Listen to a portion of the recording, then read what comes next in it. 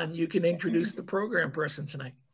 Well, I feel pretty lucky to be able to introduce our speaker this evening, Harold Davis. And if you don't know Harold, he's an artist, an internationally known photographer, educator, and a best-selling author of many books. And the one book that I was going to show you guys, which is absolutely fantastic, is the latest book that he's put out through Rocky Nook, and that's Photographing Flowers for Transparency. Is one of a really nice chapter in here. It's just absolutely fantastic. But if you haven't seen Harold's website, digitalfieldguide.com, you really should. And I'm going to turn it over to you, Harold. Thank you, Linda. I'm going to share my screen without too much further ado here, and then I'll talk a little before I do anything else. So,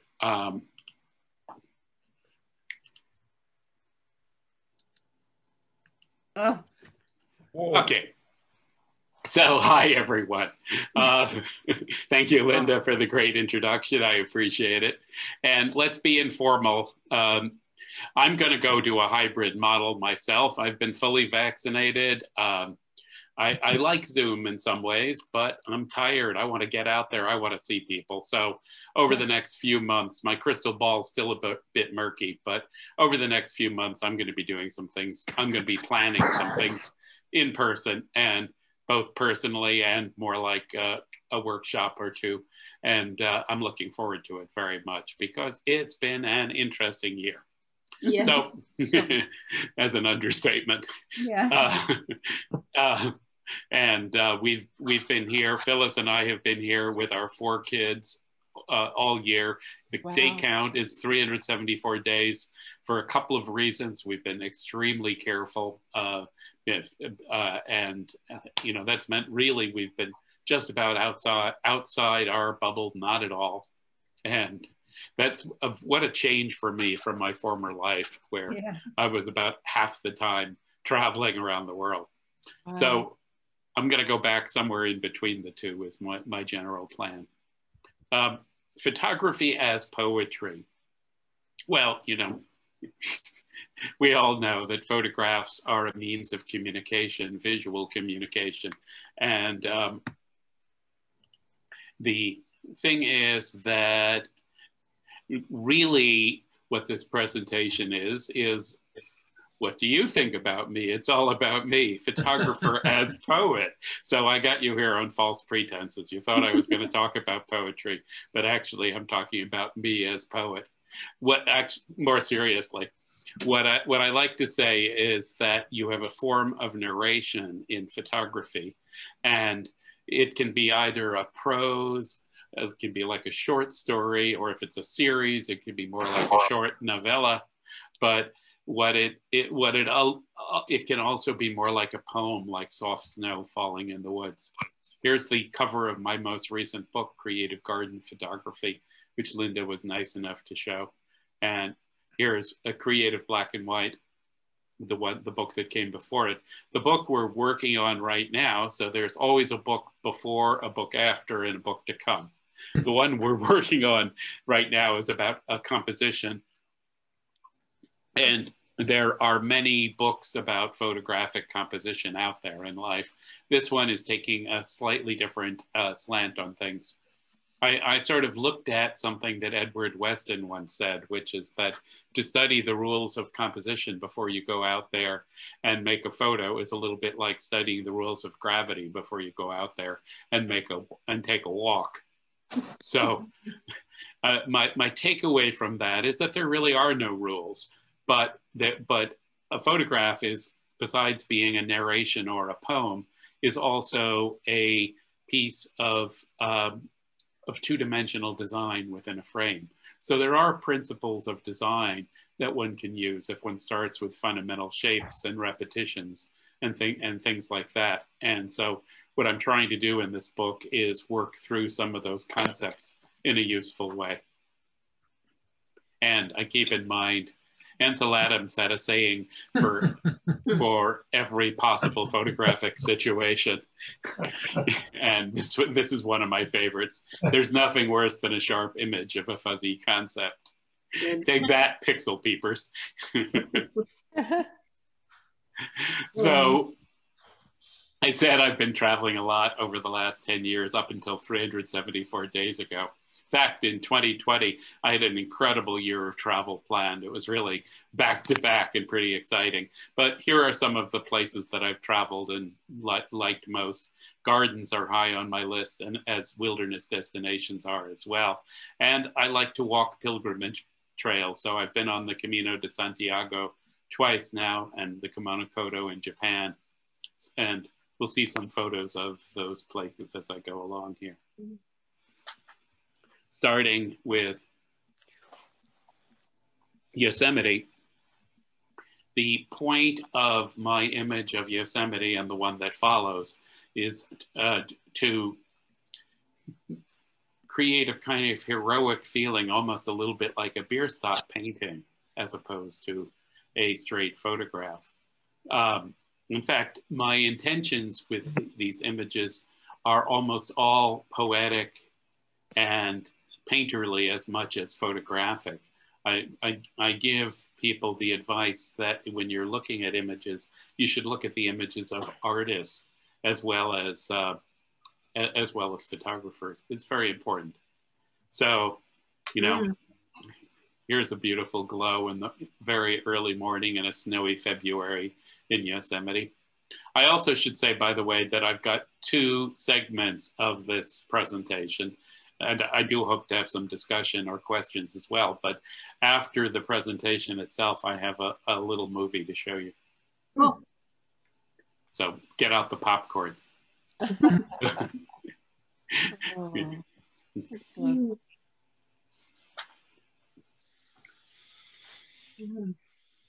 The trees in the last one and this one are both dancing. So the point of the image really is, how do you see a tree as a living thing? Sure, it moves a lot more slowly than we do and gradually over time.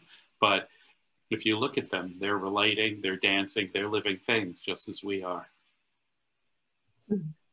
This is a islet in San Francisco Bay. It's not very far from where all of us are.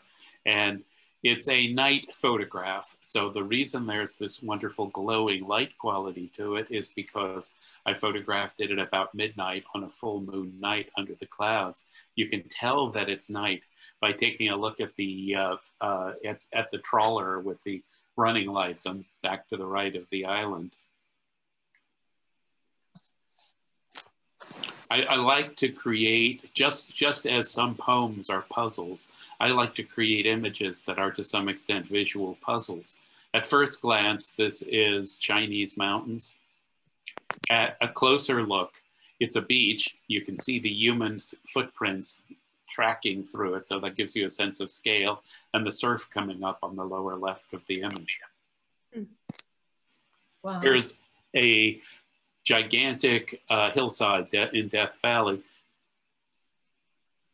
where the light of the cliffs meets the shadow in a sort of saw kind of pattern.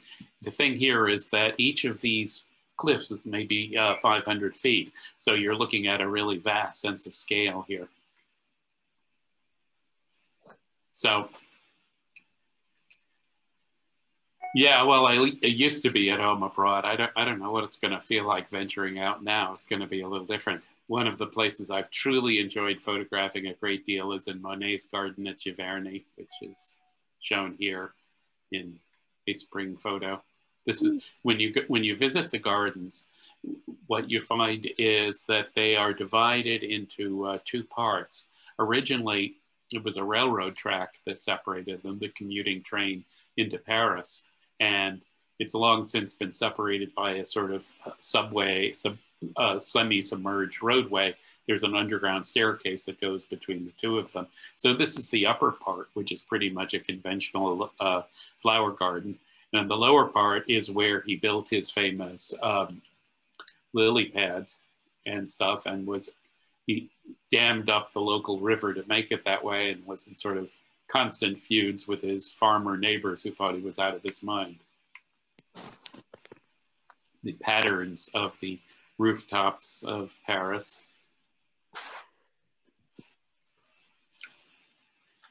This is the Lago di Como at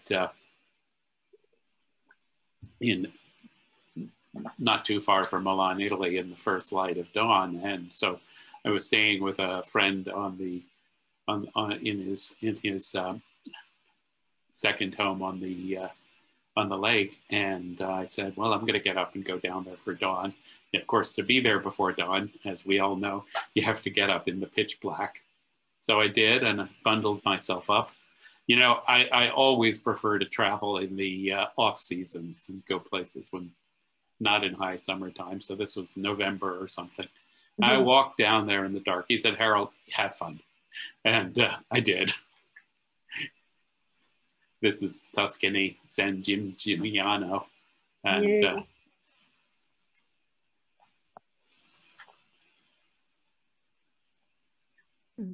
another picture of the French countryside. The Jem El Fana in Morocco, in Marrakesh, about a 4-second exposure. So enough so that you can see some motion in some of the figures, but the ones who weren't moving too much are pretty crisp. One question that I tend to get is, and this is another sort of answer to the photography as poetry or photographer as poet. What kind of photographer are you? So, you know, that people, this came up so often in Japan, I can't tell you. People would say, what kind of photographer are you? And they wanted something, you know, very explicit. I'm a wedding photographer. Well, you know, there have been times in my years as a professional photographer that I've made my living in various ways. Well, we'll go there in a bit, perhaps. But what I've been lucky enough to figure out how to do really is to make a nice living as a photographer, taking the kinds of photographs that I want. So what I say to people is that I am a photographer as poet. I'm not a commercial photographer, whatever that means. I don't trade my photographs intentionally for, it's not about money for me. You know, Henri Cartier-Bresson said that to sell all rights to one of his photos would be like giving up the skin on his eyeballs. I quote that to people who are trying to be outrageous about whatever licenses they want. And as you can see, I have fun with all this.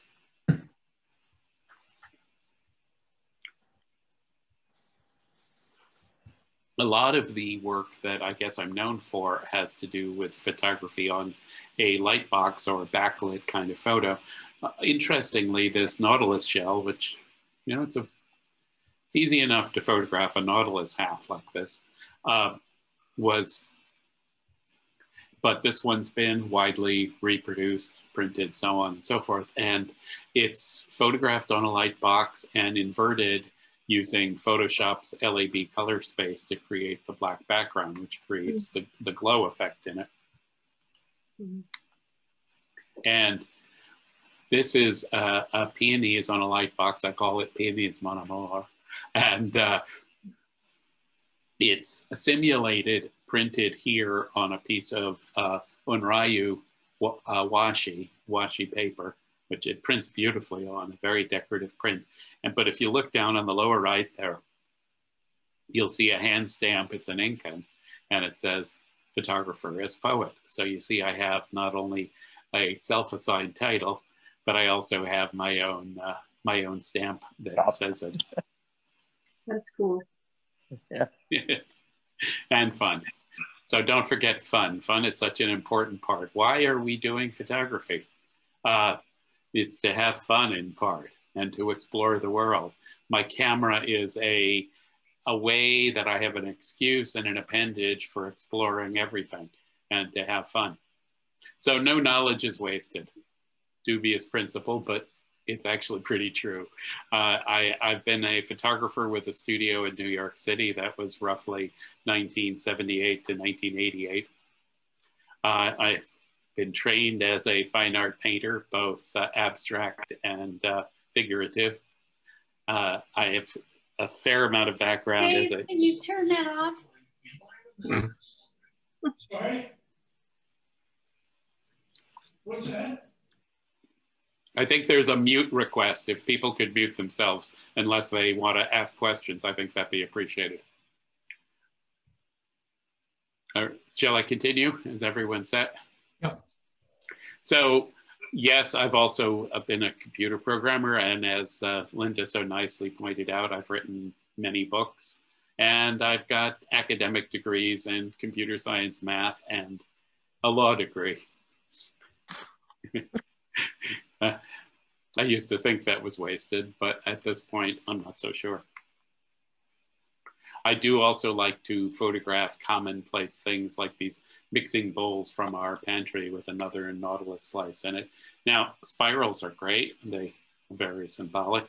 Here we have the back stairs at the Embarcadero Center in downtown San Francisco, blending via post-production into a Nautilus shell. And over the years where I've been traveling and leading workshops, of course, I found myself often in restaurants. And I too don't consider myself really a wine connoisseur, but I do like a nice glass of wine. Here you see the eye of Sauron in his cups, as far as I'm concerned. Flowers. This one I call Kiss from a Rose. So this image is many things, but one of the most interesting is that it is fairly constantly mistaken for a Georgia O'Keeffe painting.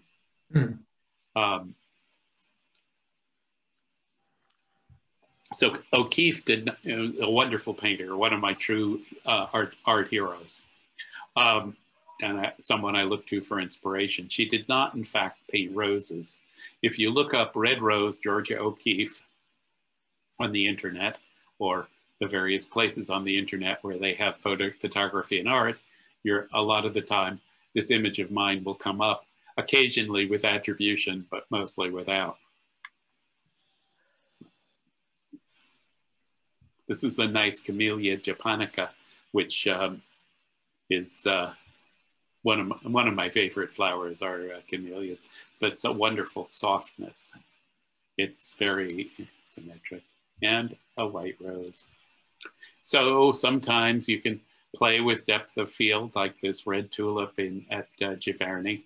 So the point here of this image really is the difference between the crisp rose in the foreground and the more poetically out of focus ones in the background.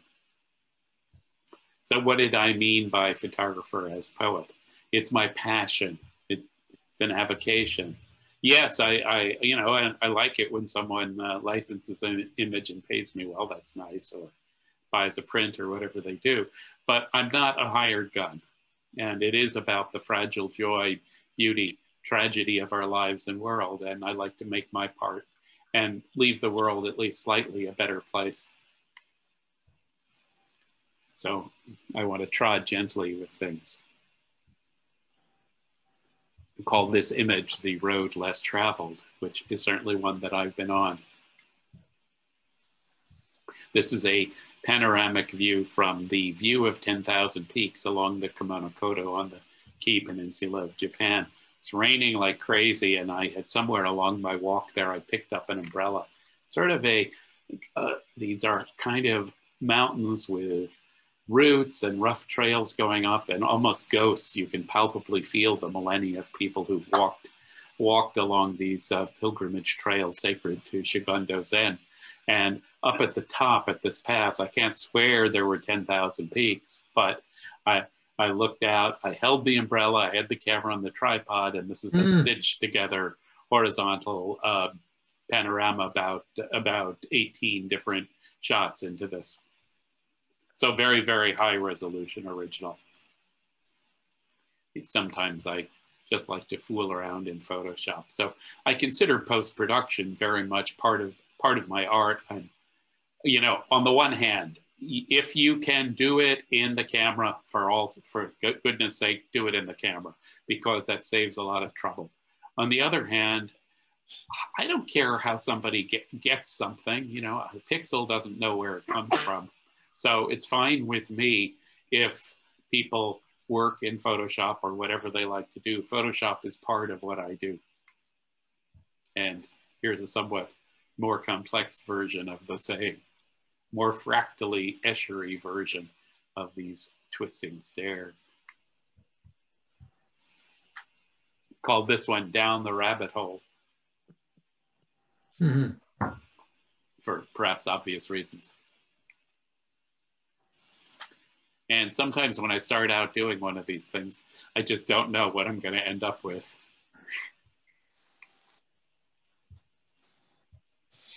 To me, this looked like a night photograph, maybe of car lights, trails and stuff. It's actually a macro of sunlight coming through a bottle with colored liquid in it. And here's another refraction of light through a bottle. But this one, I think, says that the people who say that there are aliens with ray guns out there are probably right. You can see this alien in the reflection here. And this is, this used what's called a probe lens. And so I have this cool probe lens that's waterproof, among other things. And it's about 14 inches long. It's a wide angle macro. And what you can do with it is you can put it inside something like a crystal bottle. What you should also do with it, I mean, it would be the lens to photograph a deadly snake with or something for sure. And this is looking into a parfait glass with the same lens. And the blue cup.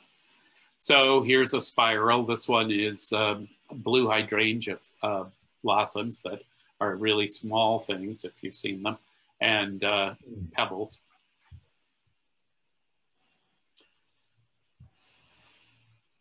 Okay, words are very important to me. It's not just that I write books for writing books, but my words and my blog. I've been writing a photography blog since 2005. That's an insane amount of time, about 15 years. Steadily 10, 15 stories a month. Some of them are just like, well, I have a workshop coming up stories, but a lot of them are substantive essays about various things, in addition to my books. As one of the people who collects my work said, what you really are, Harold, is a digital artist who uses photographs as your source material. And teaching and writing help support my photography, and I'm using support in a broad sense there. Certainly, yes, it's part of how I make my living, but also I learn from teaching and I learn from writing. So photography helps support my art. I mean, it's interesting. I view myself as an artist first and photographer second. And that's, I think, an important distinction. I have to include some other quotes about me. Why not?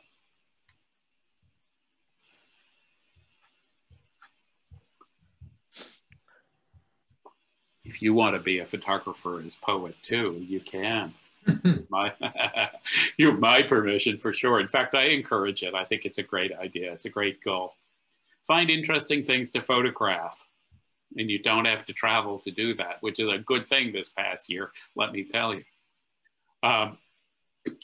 And, you know, want to become a better photographer, stand in front of more interesting things. Want to become a really better photographer, become a more interesting person.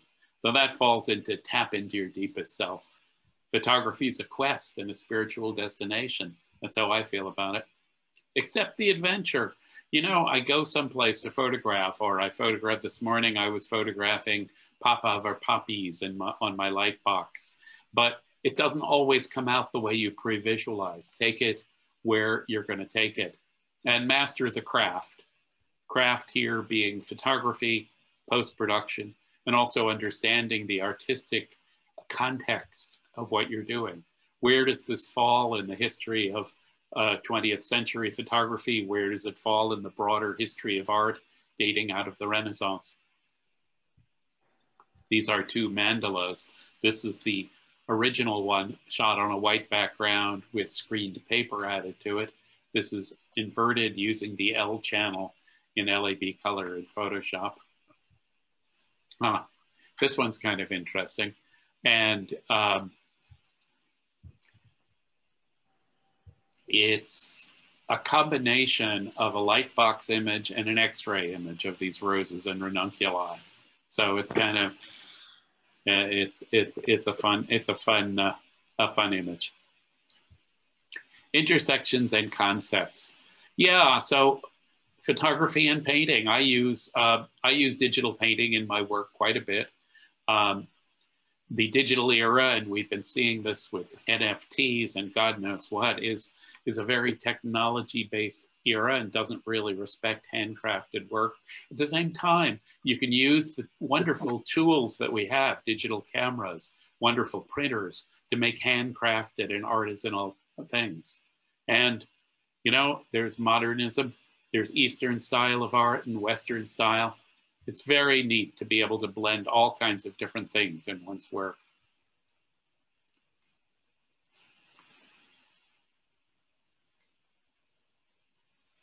I called this one The Gates After Rodin, but it's one model and it's one in-camera multiple exposure blended in 10 different positions, each one a separate strobe exposure. And here's the same model on a kind of hoop that they call a lyre. And what I asked her to do was to navigate her way around it. And again, each one of these is a separate component of an in-camera multiple exposure. And, you know, with Leonardo's drawing of Vitruvian man, I felt truly, why not have a Vitruvian woman? This is from the interior of Son Doong Cave in Vietnam. It's the world's largest cave. Fewer people have been there than have been to outer space. It's not an easy place to get to by any stretch of the imagination. You better be okay with dealing with leeches, venomous snakes, and various other interesting jungle things to get there. But it's quite a spectacular place from the inside.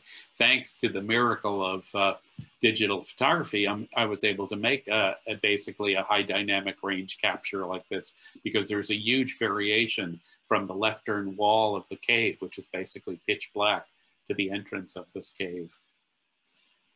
I called this Lightbox Panorama, Into the Vortex of the Universe.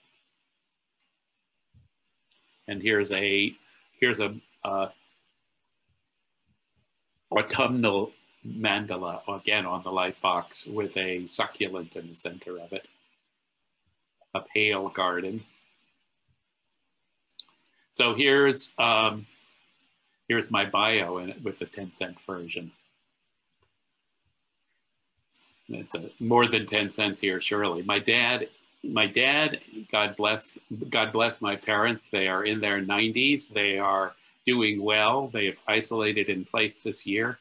In September, God willing, they'll be celebrating their 70th wedding anniversary. My dad's a mathematician. My mom's an artist. My earliest ambition was to be a writer, painter, photographer. I have an asterisk there because the reality is that my earliest ambition was to be a trash collector. Because at that time we lived near in Storrs, Connecticut, and when the trash truck came once a week to the house where we lived, it was a very big deal and made a very loud noise, and I thought it was very exciting. But once I graduated from that, I wanted to be a writer, painter, and photographer. Yes, I've studied painting, have computer science math degrees, and a JD from Rutgers Law School. I had a photography studio in New York, many exhibits, assignments. I crossed the Brooks Range solo, and I also started a publishing company. Here's a photograph from the Brooks Range in the 1980s. And another photograph from Alaska, film photograph from those days. This is one of the posters that I published when I was doing that. And I had an assignment that involved hanging out of a helicopter over the World Trade Towers. Here's one of the, for a real estate company, here's one of the images. And another in camera, mind you, multiple exposure in the film era. I can't believe I did that. Good grief. And here I was enjoying the disco era.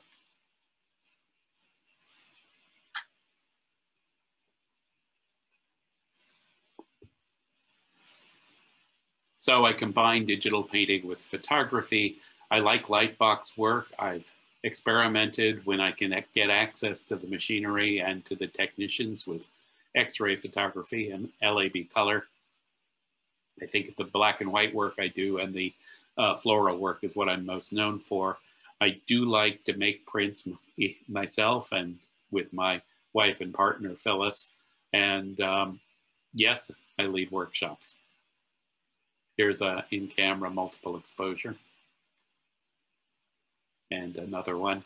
A lot of what I was trying to do with this series here was to emulate the look of Hindu gods. Here's a more complicated image.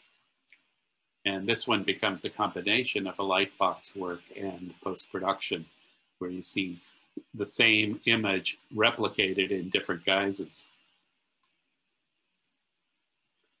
So you look here at something that's a bit surreal, like a Magritte painting. That was actually what I was emulating here with the railroad track going through the page, out the other side. Where's it going? What's the perspective? Here's a X-ray again of the inside, both the inside and outside of some tulips. Here's a repetitive version of becoming a photographer as poet. Respect your path. Everyone is different. Know yourself, share yourself, listen for the poetry, embrace life. These all sound like, you know, they're easy to do, but they're not necessarily, not in a world that is filled with responsibilities and all kinds of things that are distractions, perhaps. A camera is an extension of ourselves, an appendage to bring us closer to the universe. This is beginning to be a very long exposure with the waves softening. I took this one out on Point Reyes on the Great South Beach, and it's about a 15-minute exposure, minutes. The same thing here. I love doing this kind of thing. And I love looking for the light in images. Underneath the Berkeley Pier, Mid-Coast, California, Cayucas Pier. And I showed this image, a color version of it at the beginning. It's the Yaquina Bay Bridge near Newport, Oregon, I'm sorry. So as I started out saying, and when you want to look at photographs, if it's a poem, it can be quiet and soft like snow falling on a country lane, bold and brassy like reveille in the morning. Look for the ineffable, things you can't put into words, you can't explain, you can't talk about. If you can say it in a few words, then why bother with a photo? Outward simplicity and inner complexity. And the important thing is always the heart. Without heart, what do we have? We have to care for each other and the world around us. A simple image with a window and the shadow of the sun coming in and not much ornamentation in the room. But at the same time, this is an image really about sheltering in place. It's an image about kind of isolation.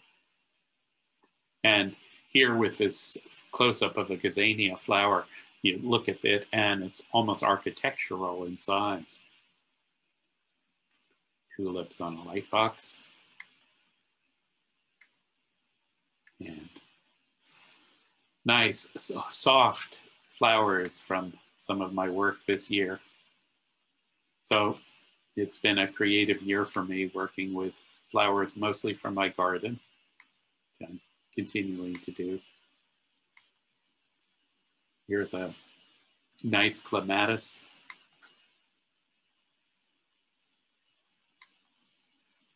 And this is perhaps the last image I made before we shut down. It was out in Death Valley and Escalante and that part of the beautiful part of the world. Looking back at the Sierras. to make you. And here I am. So this is about 5 hours of Star Trail exposures at night and in Furnace Creek and Death Valley. And what I like to do is I like to sleep somewhere near the camera. So there I am in my tent, the light's on, I'm reading, and then when I turn the light off, it takes the rest of the photo. And here's Lady Boot Arch in the Alabama hills. And again. And here's a discount code for my black and white book from Rocky Nook, H. Davis 40, and a discount code for the garden photography book, Garden 40 from Rocky Nook. Here's all about how to get hold of me. And I think the next slide is going to say questions, but why don't I go ahead and play the movie because it's only about 2 minutes. And then we'll have a Q&A session if everyone would like. Okay. Okay. So let me stop share for a second, get it loaded, and load it back up with sound. It's going to take a measure of. Okay. Okay. I gotta do that. Well, let's see.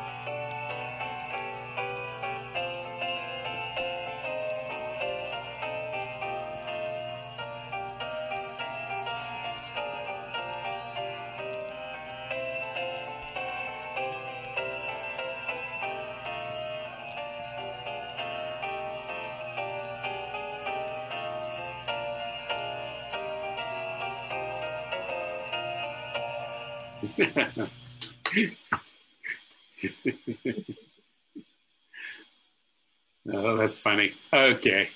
So if there are questions, I'm happy to do my best to try to answer them. Are you going to do any workshops on the lightbox photography? Undoubtedly. I mean, and let me say also, in the meantime, there are a whole bunch of them up on my YouTube channel. Oh, great.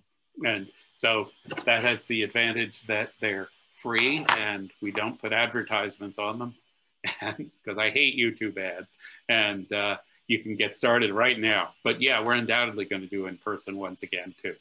It's my crystal ball is a little murky as to how, when, where, and why. But you know, prior to the pandemic, we did a lightbox workshop every year here in Berkeley. Well attended, people all over the world for it, and I'd like to do that again if I can, but we'll see. You know, I want to wait till it's completely safe and people are comfortable with that kind of thing too, because to do it right, you have to work, you know, in a room with people for over a long period of time. So it's not something any of us are quite used to right now.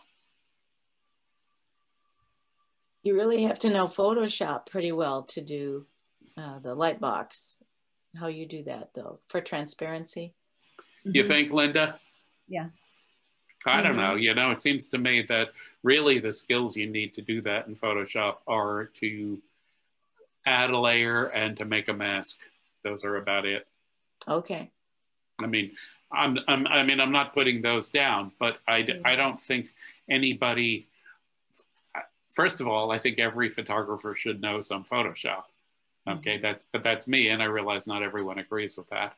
But second of all, I think that you know, it's like anything else.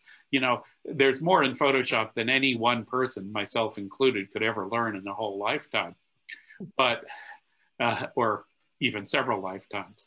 But you know, it's not that hard to put together those exposures. The real point of doing the multiple exposures like that is that you can take advantage of some that are high key and lighter and some others that are darker. For example, if you put a rose on a light box, for the most part, light isn't going to go through it, so it's a darker thing.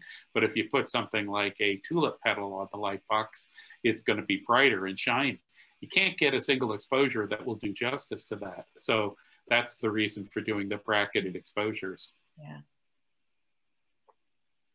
Yeah, go ahead. Yeah, I'm working right now on color theory. And one of the things I'm really appreciating about your work is how you use color. I'm trying to understand it and then understand how to apply it. Do you have any thoughts on that? Yeah, who was talking, please? Conley, over here in Ireland. Hi, in Ireland. It's a great question. You know, certainly some of what goes into my work is some of the color theory I learned in my painting classes. Yeah. I'd recommend a color wheel if you're not already using one. Hold on a second. You know what they are? Terry? Oh yeah. Yeah, I'd recommend There's a good one online. Well, yeah, I'd recommend actually getting a physical one. Hold on a second. Let me show you mine. Okay.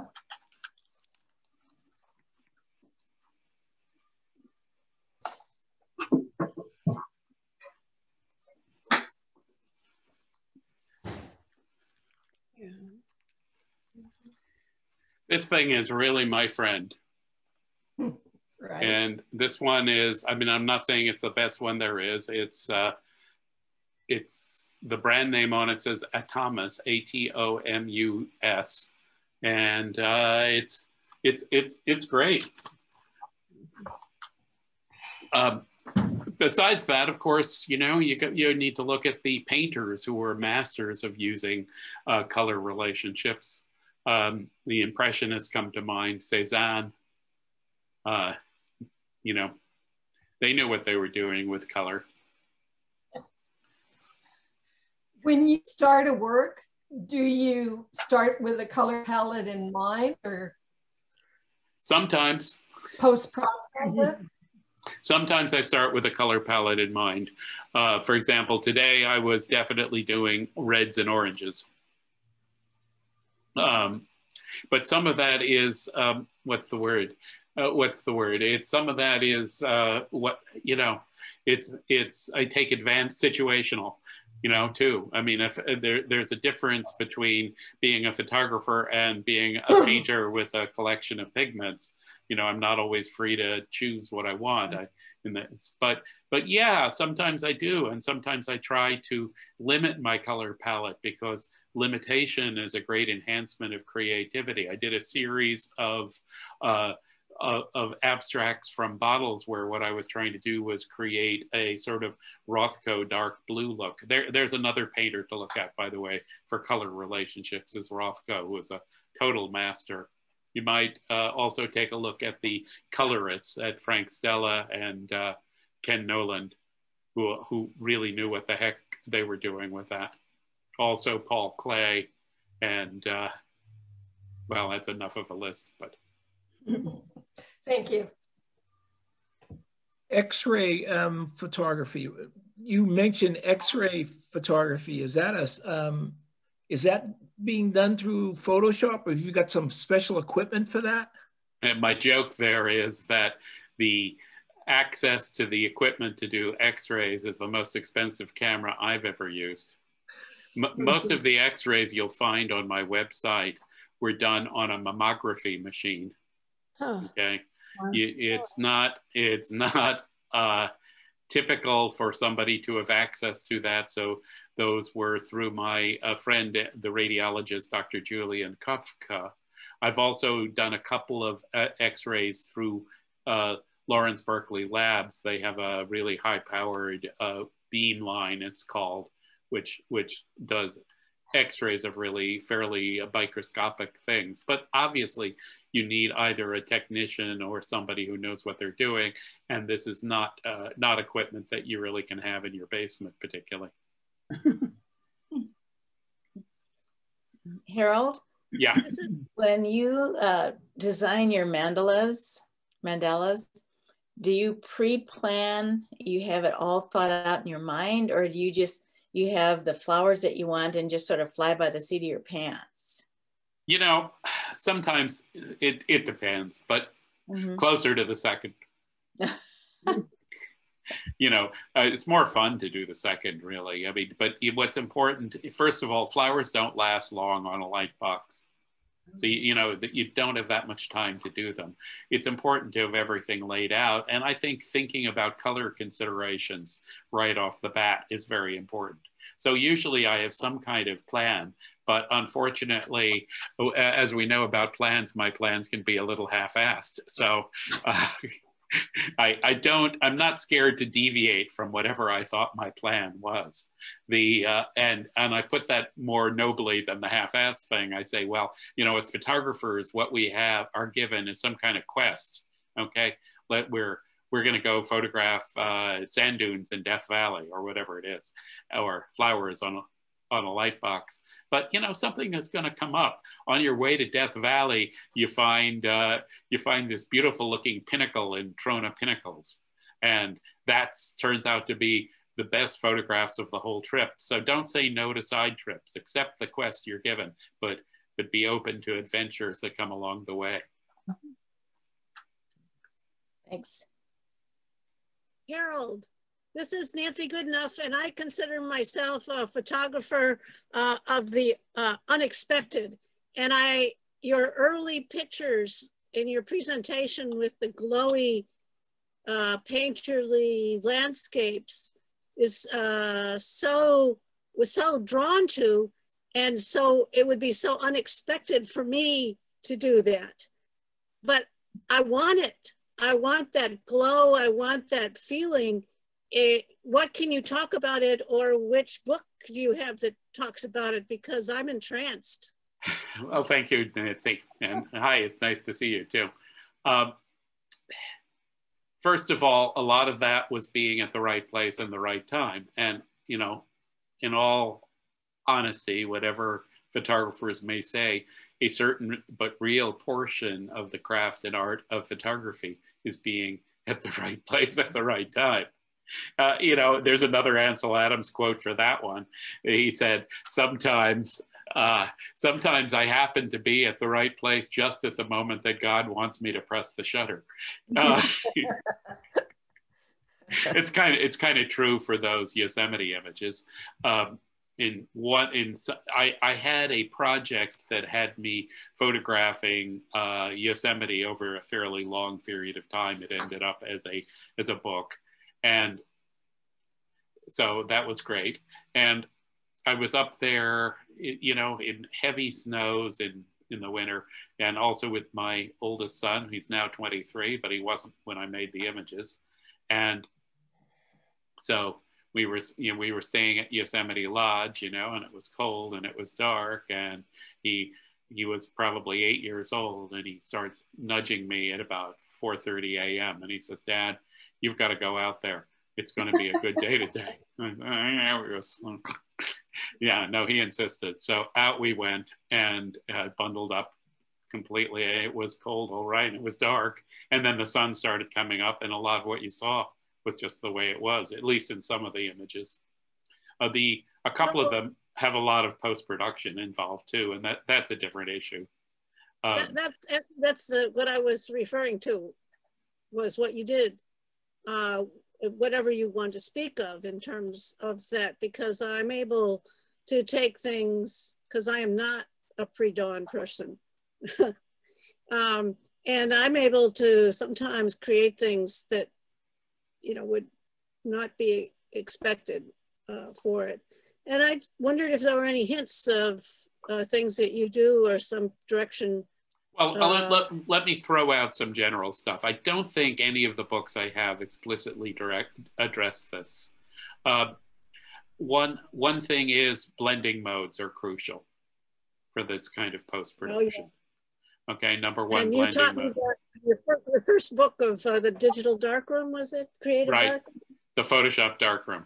Photoshop darkroom, I have both of them. That's right. Where I started. I learned to do layers with the pictures that Phyllis did. So it's a good way to learn layers. Anybody who's puzzling over that might want to take a look at the Photoshop darkroom books, particularly the first one. Okay. So layers, number one. Number two,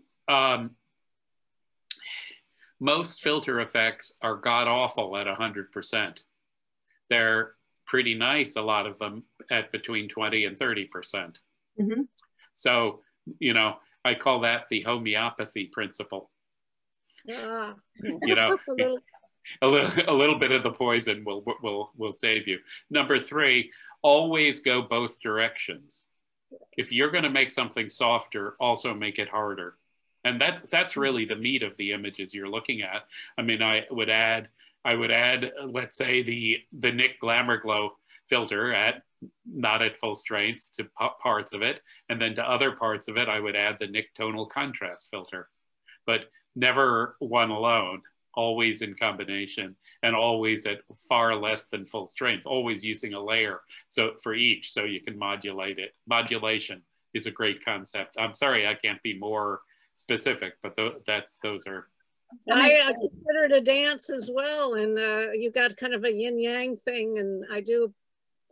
It speaks to how I play, and it inspired me. Thank you, Harold. Thinking go ahead. Sorry. Yes, go ahead. Can I ask a question? So is there one thing that you could choose to tell an aspiring flower photographer to do? What would it be? I have this terrible feeling I'm going to say something not very helpful, but love flowers and learn about them. Ronnie's already on her way. Yeah, I'm sure she is.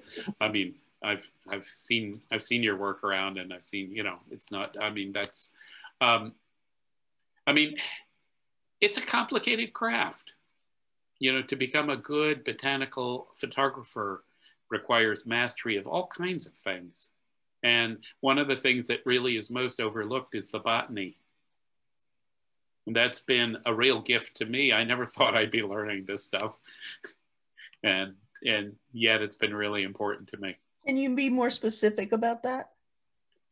Well, no. I mean, it's like, okay, so what is this part of the flower? Why is it important? Ah, okay. You know, and how do they reproduce? And how do you grow them in your garden? A lot of the flowers I photograph on my light box are things that I grow. You know, I simply could not buy them. It's not possible. You know, they don't last long enough, for one thing. And you don't have exotic species of popovers very much, unless you're in Afghanistan, I guess, which would be interesting. But yeah, I mean, I don't know. Beyond that, I'd say study painting. Look at some of the great botanical artists. I have. I was an art history major. I'd recommend on that score, you may know this, but there's a great painter who may not have been such a wonderful human being named Emil Nolde, Nolde, a German, and he did wonderful watercolors of flowers that I've really found inspirational and used as basis for some of my images. Thank you. Thank you. That was very helpful.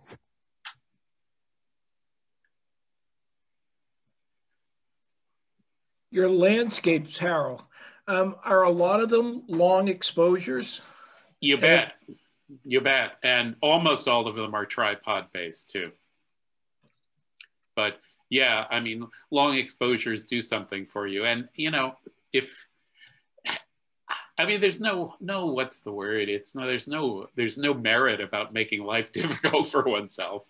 It's just the tools work better for me when I take my time and put it on a tripod and say, okay. But yeah, a lot of them are long exposures. The only problem there is really motion. You know, if you have tree, you know. Tree leaves moving in the wind. Yeah. So you make your money and take your chances or whatever that is. But the thing is, it's important to understand the photographic tools you have. You know, what does shutter speed do? What does depth of field do? What are the lenses that you're using do? What are your options?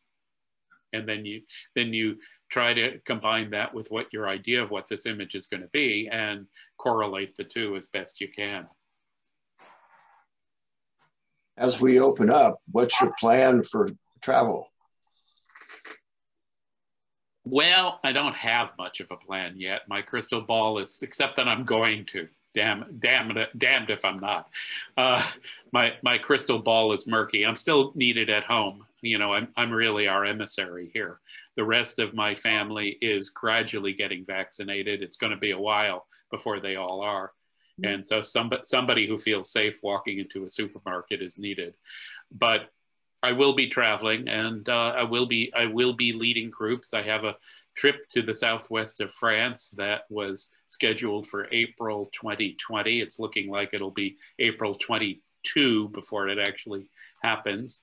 I have another hike on the Camino de Santiago that is waiting for me, all paid for and everything else. And I would like to exercise it. I've been told that traveling in rural Europe right now is not a very good idea, even if one's vaccinated, by people who know, because the hospitals are overwhelmed. Even if you feel safe, you know, that's not a good place to be, particularly for them or for you.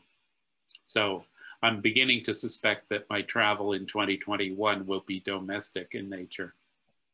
But that's a murky crystal ball, and I don't know any more than anybody else does, really. I really want to do things safely, though.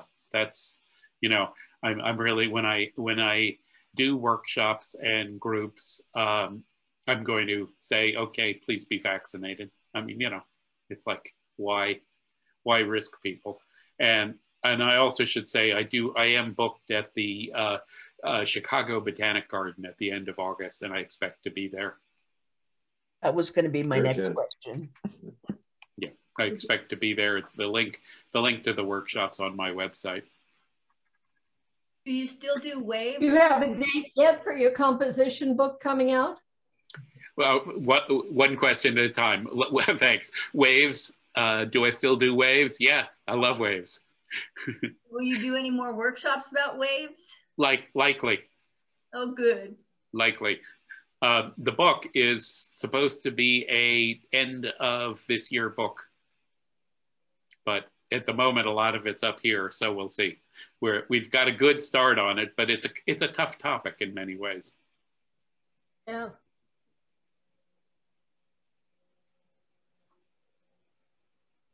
Well, people.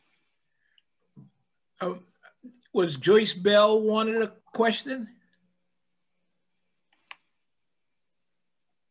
You're muted. She's muted. You're muted, Joyce. I'm sorry. There was so much noise here. I'm a terrible guest. I apologize. No worries. No Welcome worries. to SRPS. Actually, I do have a question. What lens do you recommend for the light pad photography? You know, great question, Joyce. Oddly, it doesn't matter that much. This is, you know, if people are always hoping that I'm going to say you need some special fancy extra hooty-dooty macro lens for it or something, but you don't. It's mostly not macro photography. I use a prime normal lens for it. I use a 55mm prime lens. Okay, so I don't know what brand you photograph. It's, what is it, Nikon, Canon? Sony, but I have an old Canon which would work just as well. The Sony's fine. I mean, any lens. It's really an issue of geometry. Okay. Okay, I just wondered if a faster lens was better. No, not particularly, because you're on a tripod anyhow. So the shutter speed doesn't matter. The one problem people run into is zoom creep. Yeah. Okay. So yeah. that's the one thing to be careful about. So yeah, I discovered, I thought I could lock my Sony lens in place. Well, you can't. Yeah, you know, I've heard of gaffer tape used for that purpose. Oh, that's an idea. Yeah. Thank you. Yeah, you're welcome. What do you like to do for black and white? You have any comments there? You had some nice black and whites and Really lovely. Thank you. Well, I do have 2 books on the topic, not only Creative Black and White from Rocky Nook, but also the Photographer's Black and White Handbook from Monticelli Press, which is a really oversized, halfway to being a coffee table book, as well as a technique book. So, you know, I started out as a film photographer, of course, doing 4x5 and other black and whites in the darkroom. And then I learned to make my own color prints in the wet darkroom. So, you know, printmaking is an important aspect of black and white for me. Most of the black and whites you've seen have become prints in some way or other. And I really feel you don't really see them until you print them. If you're asking me what software I use, I'll make a couple of comments there. One is that the beauty of working through Photoshop layers is that you have pinpoint control of what process you want to do on every different square millimeter of your image. This is a little bit like what what Ansel Adams and his followers said with his own system. So generally my black and white conversions are stacks of different conversions. I do like the filters in Nick Silver FX a lot. On One has a nice black and white conversion program. There's nothing shabby about black and white adjustments in Photoshop or Lightroom for that matter. The channel mixer is a good black and white tool. Lots of good tools out there. The only thing that you really need is a vision of where you want to go with it. And keep in mind also that the absence of color means that the composition becomes incredibly important. You know, if you, you know, the road less traveled is gorgeous. Thank you. Mm-hmm. Yeah, that's why I really like your black and white, different ones, and the way you handle the tones and, you know, your converging, you know, lines and things like that, you know, just really, you know, I'm thinking to myself, gee, I wish I could do that, you know, or something better. And maybe I've got something I could do with, and I'm not sure how to go about it, you know. Well, please give it a whirl. Start. Mm-hmm. You know, and keep in mind, as I said, that if you do it via Photoshop layers, you have real control about how you convert each part of it. And then also, you know, if you're getting started with black and white, you have to say, okay, how do I pre-visualize this as a black and white image? It's not going to be about the color. I mean, the eye first goes to color. That's the bright color. That's the first thing you'll go to. The second thing you'll go to is sharp areas. But if you don't have the color, that's a crutch. All you're going to really see when you look at something is what's the shape of the composition? What are the underlying shapes? So to do that well, you have to become good at analyzing, or what they like to call pre-visualizing, what it's going to look like once it's a final black and white image. One possible tool for helping to do that is to turn on the thing in your camera that does a black and white preview. And that, because that can give you an advanced look at what it's going to look like. I don't recommend using the in-camera black and white conversion as your final conversion, because usually that's not a very high quality monochromatic conversion. But in terms of when you're out there and is this going to be a good black and white composition, it's a great way to help pre-visualize it. Thank you. I'll have to try the layers because I've done a lot in Lightroom and, you know, and then, you know, the darkroom classes in college and we did film and stuff, but you know, I'm always want to get it to that next level, I think. Well, good luck. Harold, don't you have a black and white webinar coming up this week? It is true. I've got one Saturday morning. It's on black and white, the black and white still life. And it's sort of in a sequence I've been doing, and this is the last one, but it should be a good webinar and a fair amount exactly of what we've been talking about. What I like to do in these webinars is to actually show me processing an image, because that seems to be what unfortunately, to do that, I have to do reduced sizes because you cannot over zoom do it in real time. But it I think gives people a better idea of what the possibilities are than anything else. And thank you for bringing that up. You're welcome. Phyllis just kicked me. Yeah, exactly. Pat, did you have something to say? I thought Pat was going to ask something. Sorry. I have a question about light boxes. I've never used one before. What characteristics of a light box or any particular brand of light box do you recommend for your type of photography? So there's a very thorough FAQ on my website about this.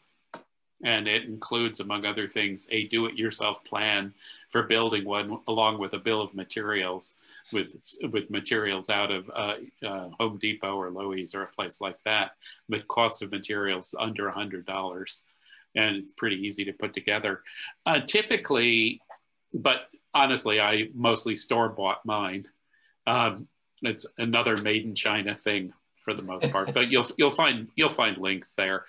Honestly, it doesn't matter too much what kind you work with. I mean, I did a workshop a number of years ago out on Point Reyes at the Coast Guard Boathouse on macro photography, and one of the projects there, some of the students used a old glass window with a piece of white paper taped under it and a standard household light bulb as the light source, and they actually got some great images out of it. So the real concept here is basically just it's good diffuse backlighting. And here's the thing: if you took a flower and put it up against a white background, a white wall, a white seamless, whatever, and just photographed it at the settings your camera recommends, what would happen would be that the white would go gray, because that's what happens when you do that. So the whole point of this light box is a way around that, or that's one of the whole points. It's also to show translucency, because translucency is so beautiful and it looks so different. There are things that you can put on a light box that actually look better not on a light box. Turns out that most feathers aren't good subjects for a light box, because the beautiful colors in feathers come from iridescence, not from translucence, and iridescence is reflected. But anyhow, I think that kind of answered your question. Thank you. You're welcome. Thank you for your generosity of information and sharing. Oh, I love to share information, and I don't really feel there are secrets in this. So that's a good thing. Harold, your discount codes only good through Rocky Nook. We shouldn't be going through Amazon. That's right. Those discount those discount codes are only good through Rocky Nook. And I personally have been trying as much as possible to steer people to the source and away from Amazon for a variety of reasons. I have to admit that in our household of 6, more Amazon packages show up here than I'm entirely pleased about. But so I don't want to be too hypocritical about it. I mean, but I think both I and the publisher really do appreciate it when people go direct, and that's part of why they're able to offer that kind of discount. And I also want to point out that they really have a good ebook, real book bundle. It's very little more to get both. And that's, I think, worth doing, because if you actually bought the ebook separately, say on Amazon or something, it would be expensive. And I've got H. Davis 40 for which book? That would be for the black and white book. And Garden 40 for the newest garden book. Correct. And I'll send that out to the group. Great. Yeah. Thanks so much for coming. Thank you. Thank you. Thank you. It's wonderful knowledge with us. We're just stay healthy, everybody. Stay safe. Yes, thank you, Harold. Good to see you. Likewise. Bye, everyone. I will do that. Bye, everyone. Bye. Bye, Good night.